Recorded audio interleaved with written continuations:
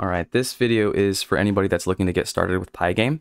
When I put this project together, I feel like I learned a lot of things, and I hope that anybody who's watching and following along can learn something from it too. So here we have the finished game here, and I'll start that to show you what it looks like. Really simple, very, very sad graphics, but you can, as you can see, you can move around left, right, up, and down. You don't clip outside of the boundaries, and if you run into these little zombie characters, your health bar up in the corner depletes. And then once you lose all of the health, it'll take you to a game over screen for a couple seconds, and then it'll shut off by itself. And so, yeah, it's really simple. If you want to get started, make sure that you download the assets and everything from the link in the description.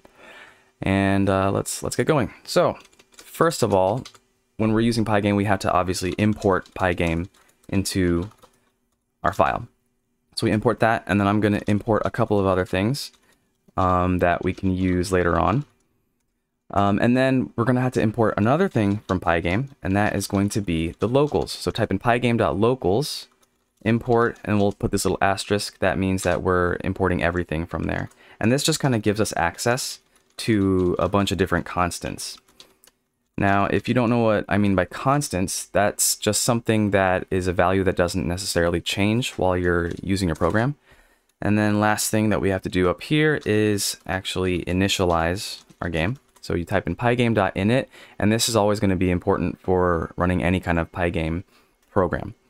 The next thing I want to do is set up our constants. So over here, we're going to type a couple of things that aren't going to change over the course of our game. So the first thing is going to be the size. So you saw the window that I had, and it was actually 1000 pixels wide and 600 pixels tall. So to actually set that window, we're going to create this size variable. And the reason why I'm capitalizing it is because that's kind of a convention for naming constants. And then we're going to give it a width and a height. And then we'll set it to a tuple. So the first value in this tuple is going to be the X value, and the second one is the Y value. So if you imagine this whole screen is kind of a grid, anything that runs from left to right is the X value, and anything that goes up and down is the Y value. And then when you kind of count out the numbers, you want to consider the top left corner as 0. So if we had, for example, 0x and 0y, that would be up in the corner. And if I said something like 10 and 0, that means 10 to the right on the X value, but it wouldn't go anywhere on the Y value. If I did 10 and 10, that means 10 to the right on the X axis, and then 10 down on the Y axis. But this is going to be for our window, so we'll give that a value of 1600. All right, and then once we do that, we need to have our display, and this is the actual window that we play on. To get a display, you're gonna call Pygame display and then set mode. And what you're going to pass to this is the size. So you could just pass 1600 into here, but if we want to kind of change the size of our window later on, this will make things a lot easier. And then we're going to have also FPS. So that's going to be how many frames per second we're running. And you'll just set this to pygame.time.clock and then call it with the parentheses. Now, these are going to be a couple game-specific variables. The first one is going to be base speed. I'm going to set this to 7, but this is basically going to control how quickly our character can move around. If you want to make him move faster, just increase the number. If you want to make him move slower, you can decrease it. After that, we're going to have our base health. And again, I'm just going to set this to 300, but you can set that to whatever you want in the end. And then we're going to have a couple of colors that we're going to use. So you saw that we had like a health bar that was green and red when the health was depleting. And there was also this kind of overlay effect over the whole screen whenever the character was taking damage. So first I'm going to set up the green constant, and we're going to pass it a tuple, and it's going to have 3 values. So these values are going to represent the R, G, and B of a color. So if you don't know what that means, this is just red, green, and blue values. So they can range anywhere between 0 and 255. So 0 being the darkest and 255 being the lightest. So if we have green, that means we don't want any red. That'll be 0. Green is going to be maxed out. And then blue is just going to be set to 0. So with that in mind, if we're going to be doing red, RGB, we're going to have R be set to 255. And then everything else is just going to be set to 0. And then for the red overlay, that's going to be a little bit different. We still want all of the red to be maxed out there, but then we also want to pass a little bit into the green and a little bit into the blue, and that'll just help make it kind of a little bit of a darker color. So it's not just like a pure bright red. And then we just have 2 more constants to set up here. The first one is going to be BG. I'm going to call that our background. And this is going to be that grass field image that you saw as the background. To get any image actually, you just type in pygame.image.load, and then you would pass the path, which is where it is in the project. So this is the file that we're going to use, grassfield.png, and this is inside of the assets folder. Now I could just type in assets grassfield like this. But the problem with this is that if we're running this on like a Mac or Linux or something, sometimes the way that they set up their directories, their folders, is a little bit different. So to make sure that this runs safely anywhere, we're going to be using the OS module for this. So type in os.path.join, and then inside of here, you just pass as a string, an array of strings, anything that will lead you to the file. So first we're going to pass in the assets folder, right? And that represents this right here. And then we're going to give the name of the file. That'll be grassfield.png. And just make sure that you're typing everything, considering the caps and all that. Okay, so we could finish right there, but to make things a little bit easier for us and to make it run smoothly and quickly, you can add this at the end here. You just do .convert and then call that. So this will just make it easier for the game to display the image. I'm not exactly sure how it works, but that's just what I've read. All right, and then the last thing is going to be the font. And this is going to be our text for anything that we want to type onto the screen, like when I had the game over sign, or the number of seconds that the character survived. So we'll do pygame.font sys font, and make sure that you got the capital S and the capital F there. And then this takes 2 parameters. The first one is a string of the name of the font that you want to use, and then the next one is the size of the font that you want to use.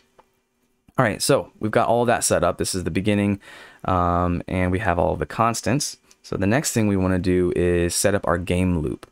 So a game loop is going to be a loop here, which basically the game is going to be checking for different things, like, checking how much health does the character have, where are all the characters on the screen, if the character's health is all the way down, do we run the game over function?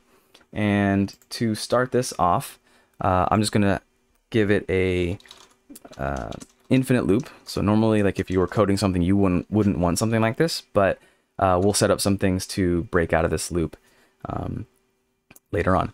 So first of all, I want to set something up.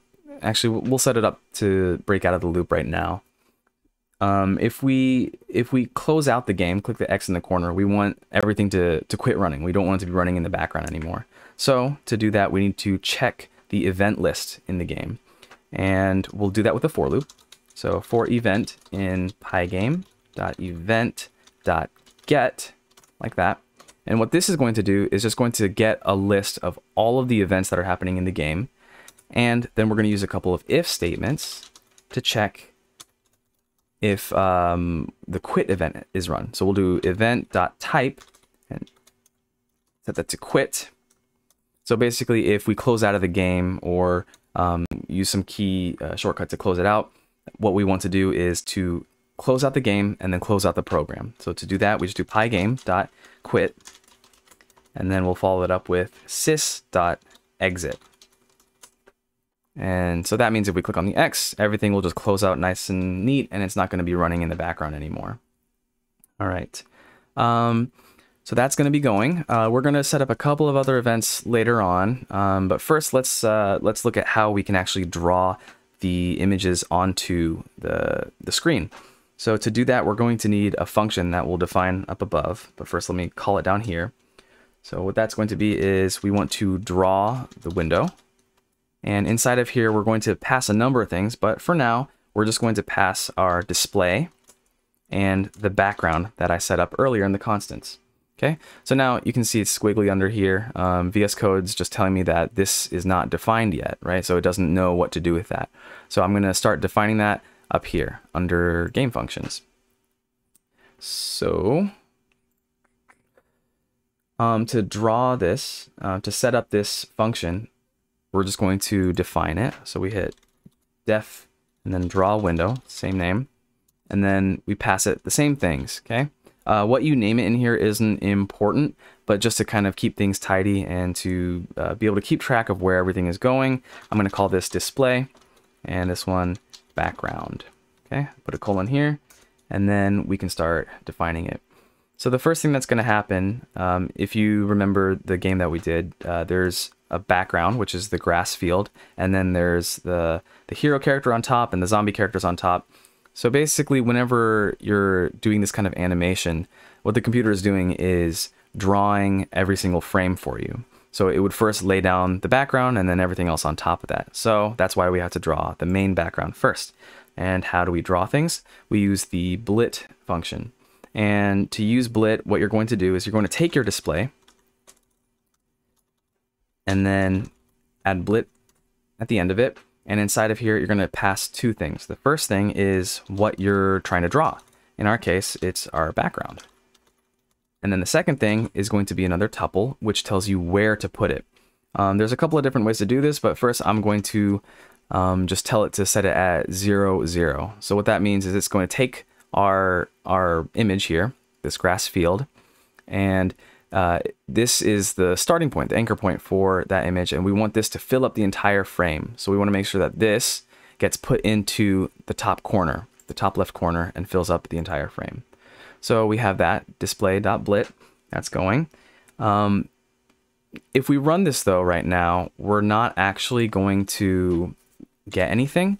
And that's because the frame hasn't actually been updated yet. Okay, so we drew it down up here, but we need to call a function here, and that is called display or pygame.display.update. So I'm going to do that right here, pygame.display.update. And that will take care of that for us. So now if we run this again, so I'm going to do Python zombie game tutorial. If you press tab, okay, I guess it's not working right now. Tutorial.py. Oh, that's because I spelled it wrong.